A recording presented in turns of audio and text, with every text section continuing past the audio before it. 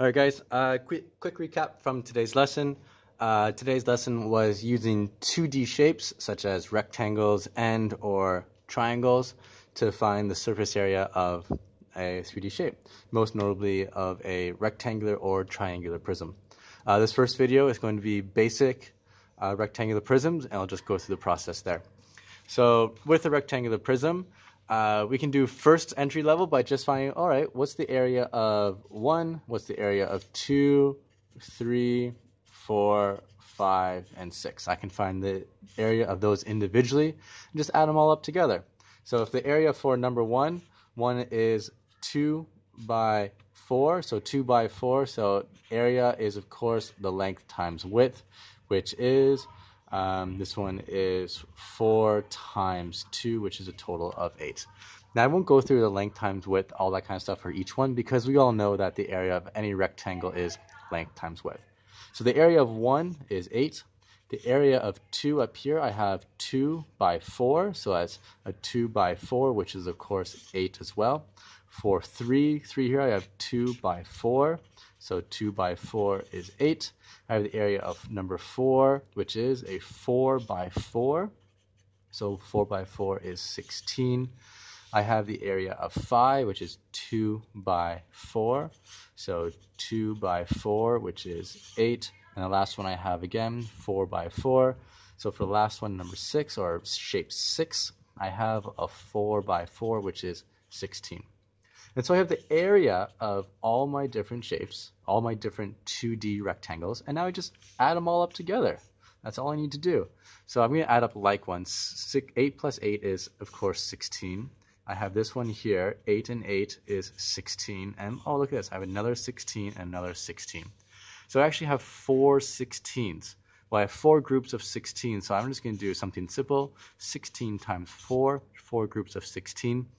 I can do the long way. Long way is, okay, 4 times 6 is 24, and then 4 times 1 is 4 plus 2 is 6, so there's my answer, 64. If I didn't want to do that way, I could split 16 up into 10 and 6. 10 times 4 is 40, and 6 times 4 is 24. Add those two together, and I'll get 64 again. Okay. If I don't want to do that, what I can do is a little bit more advanced here. Let me just get another piece of paper. Oop, there we go. Darn. Another piece of paper here. What we can see is I have number 4 and number 6. They're actually the same thing, isn't it? So if 4 and 6 is the same, so 4 and 6, we know that's a 4 by 4, which is a 16. But how many of them do I have? Well, I have 2 groups of 16. 2 groups of 16. And then, what else do I have? I have this 2 by 4. Well, how many 2 by 4s do I have? I have 1, 2, 3, 4. I have 4 of them. So I have 4 groups of 2 by 4, which is 8. Well, how much does this add up all together? Well, 2 times 16. That kind of looks similar to this one here. 2 groups of 16. Here's my 16, which is 32, plus my 4 groups of 8. Well, how many 8s do I have? I had 1, 2, 3, 4. 4 groups of 8.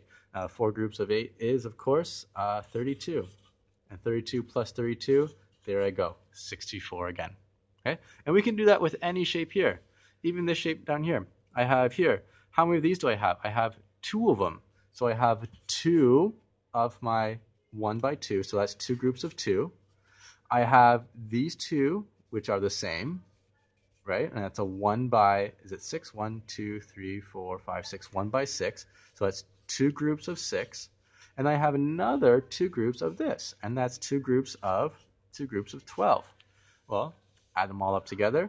I have 2 2s, which is 4, plus 2 6s, which is 12, plus 2 12s, which is 24. Add them up. Okay, I just add these ones up. Here I have 4 plus these 2 together. I have 30. So my 10s together, 30, plus my 1s together is 6. So 36. And then add those 2 together up, and I have a total of 40.